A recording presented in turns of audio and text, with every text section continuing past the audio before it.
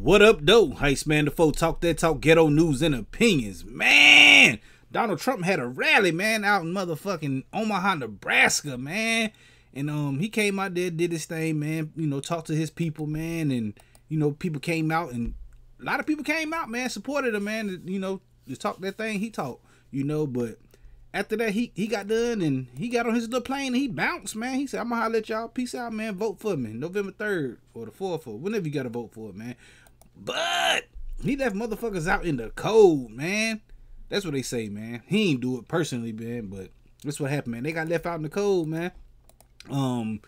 They had like 40 buses, you know, brought all them people out there to the site where he had the thing at, man. And at least, you know, when they got left, at least 30 of them got hospitalized, man. It was like elderly people, motherfucking a whole family, people in wheelchairs and shit, man. They got left out in the cold, man.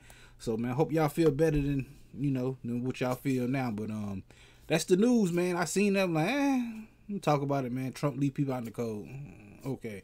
Anyway, man, we're going to be talking about this and more right here on this channel Friday, man. We go live every motherfucking Friday at 9 p.m., man. Come through and fuck with your boy, Heist Man the Foe. Hit the like button, the comment button, the share button, subscribe button, the notification bell. All them good buttons you got to hit to get this pimping that I'm putting out when I put it out. And like I said, I go live every motherfucking Friday at 9 p.m. Come through and fuck with your boy, Heist Man the Foe. Talk that talk, ghetto news and opinions.